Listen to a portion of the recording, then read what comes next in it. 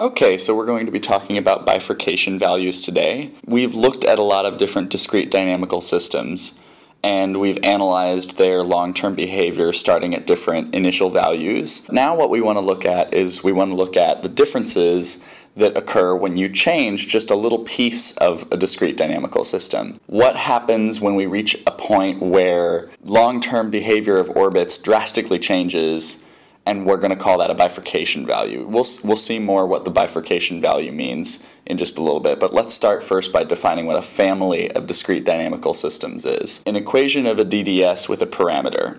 What that means is that there's one area of the dynamical system that is able to be manipulated. For example, this very simple discrete dynamical system, which shows a growth rate of 4%. We look at the value C right there. That's our parameter, and all of the possible different values of C give us a family of discrete dynamical systems, and that's what we're going to call this. So the parameter C can actually be the amount that is either harvested or stocked into this population model, if that's what this dynamical system is representing. For example, these two dynamical systems both belong to the same family of discrete dynamical systems.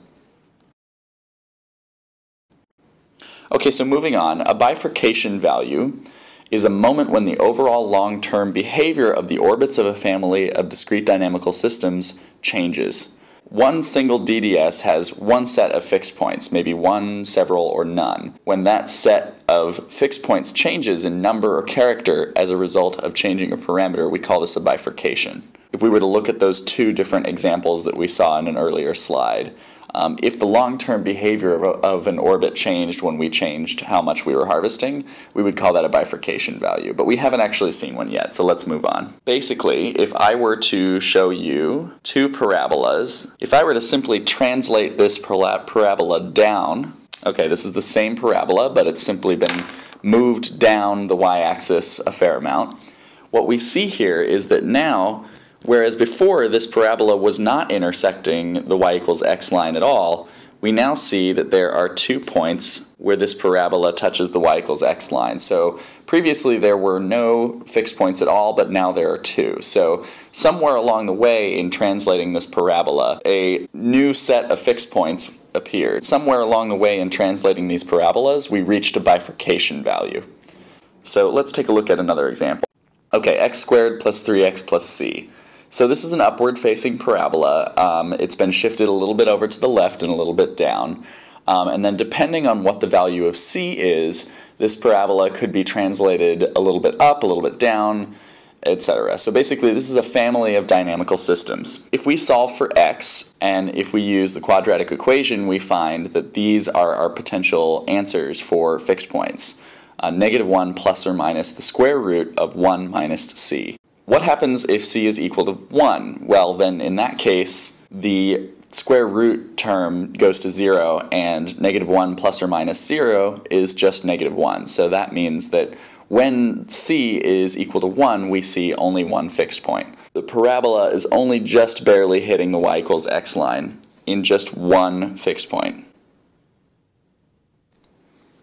At c greater than 1, what we see is a negative number underneath the square root, and that means that there's no real answers, because the square root of a negative number is actually a non-real number. So what we would see here in this case is the same parabola, but translated up significantly enough that it is actually not touching the y equals x line at all, meaning that there are no fixed points in this case. At c less than 1, we see 2 fixed points, because then what we have is we have 2 distinct answers for -1 plus or minus square root of 1 minus c. We'll have, -1 plus square root of 1 minus c, and we also have -1 minus square root of 1 minus c. And so what we would see in this particular situation is something that looks a little bit like this. So now in this case, what we have is a parabola that is passing through the y equals x line twice, which indicates that there are 2 different fixed points that are distinct from each other. A tangent bifurcation is occurring. In this particular case, that means that when the bifurcation value is reached, the parabola, the graph of the DDS itself, is actually tangent to the y equals x line. That's what a tangent bifurcation is. So at the bifurcation value of c equals 1, what we see is we see a point of tangency on the parabola, on the graph of the DDS, right at the bifurcation value of c. So this is where the bifurcation value is, because for values a little bit greater than 1 and for values a little bit less than 1, the long-term behavior of different orbits changes.